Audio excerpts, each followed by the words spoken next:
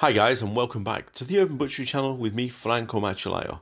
Now, on today's show, I've got something fantastic for you, and that is how to traditionally debone a sirloin of beef. Now, the sirloin in question has the fillet on the top, so we'll be removing that first. So, without further ado, bottoms up, heads down, you guessed it, let's crack on.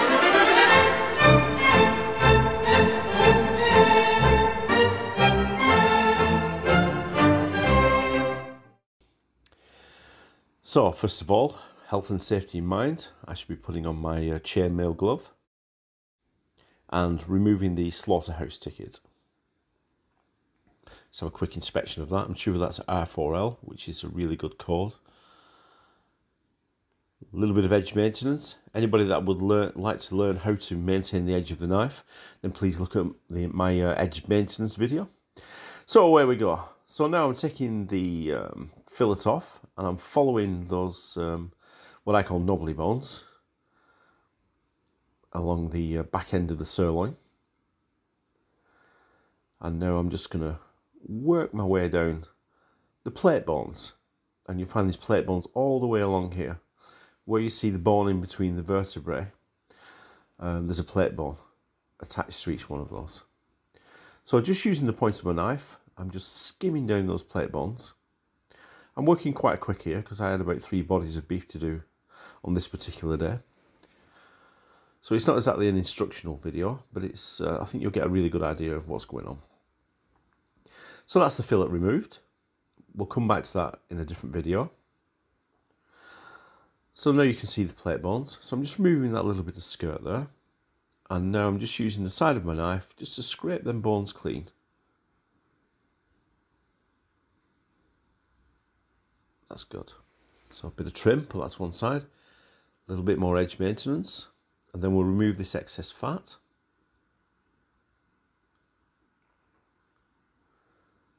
And then I'll just clear the fat off these rib bones so that you get a really good view of what we're doing.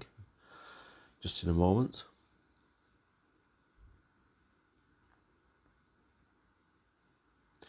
Just turn it around for you. So there, I'm just counting the 3 rib bones and then going through the vertebrae just after that one. And now I'll turn it over. Now I'm going to go down the back of the fin bones. Excuse my head there. So I'm just using the point of my knife, and what I'm actually doing, I'm actually pushing to the right so that the point of my knife pushes against the fin bones on the back. I'm working my way down until the point of my knife rattles on the base of those plate bones that you can see now. So a little bit more edge maintenance, always maintaining the edge of the knife as much as you can.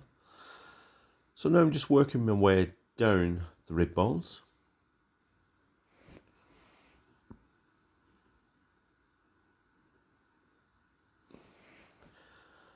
Point of the knife again. Most butchery work is done with the point of the knife. I'm always saying this. So now what we're going to do, we're just going to work our way underneath this first bone. Like so. And then in a moment, we'll crack through the cartilage in between the vertebrae. So that's one bone off. Then we'll do the next one. So not a lot of people leave these intercostal muscles on, and they're the muscles in between the bones there.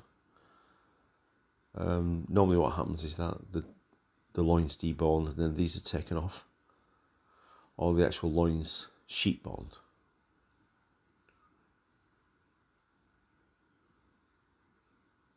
So I'm just working my way down the plate bone there at the back.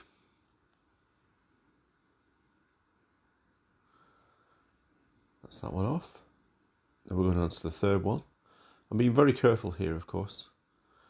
Some beautiful meat under there, and we don't want to slash it up.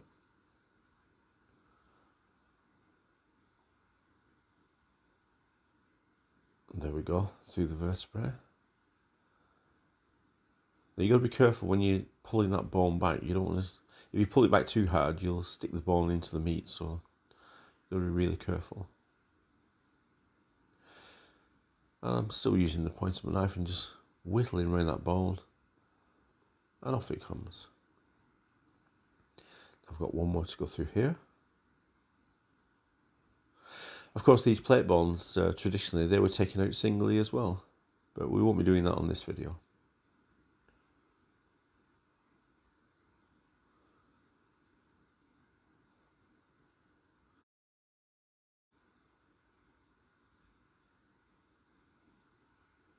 So now the next step, we take the butcher's saw and we're going to start sawing through these plate bones. Nice and gentle. Listening to the tone of that saw. Once it starts to change, we then tilt the saw forward and start working on the next one along, or the next plate bone along. As you can see, I've done the first two. Now I'm going through the third one.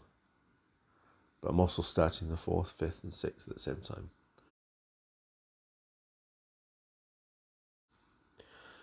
So I've gone all the way through there, not touched the meat underneath. And I'm just going to take these plate bones out singly.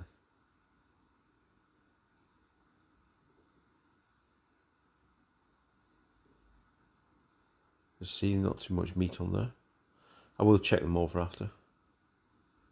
Make sure that we aren't throwing anything away.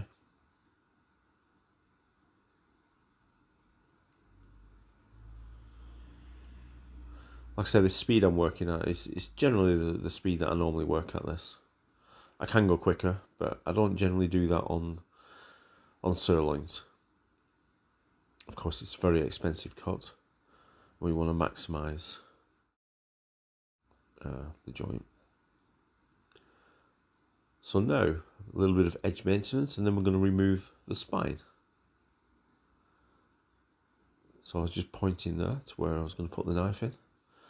So I'm just putting the knife in there and I'm just revealing what I call the other knobbly bones, which are the ones inside. Now, to be honest, you are better with a 6-inch boning knife for this particular task. It's nice to have that extra reach.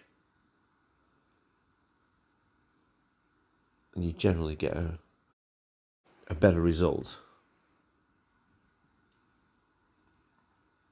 So I'm still going round. We're sorting that bone out after. I'm just checking it for gristle and bone dust. So we just straighten it up. Just a little bit of excess fat there. And then we're going to take the gristle off the end there. Now this is a traditional way of doing it. There are different ways of doing it where you can peel all the fat back and take the gristle out and put the fat back again. But this is customer specification. So now we're just cutting it in half because this is for a job in a couple of days. And there you go. That beautiful sirloin there. Lovely bit of white fat there. Excellent. Good. So, thumbs up there. So, there you go, guys. I hope you enjoyed that video as much as I enjoyed doing it. If you did, then please press the subscribe button. Also press the like button. Press the bell icon, and then you'll be notified for future videos. And I'll catch you next time on the Urban Butchery Channel. Skills for life.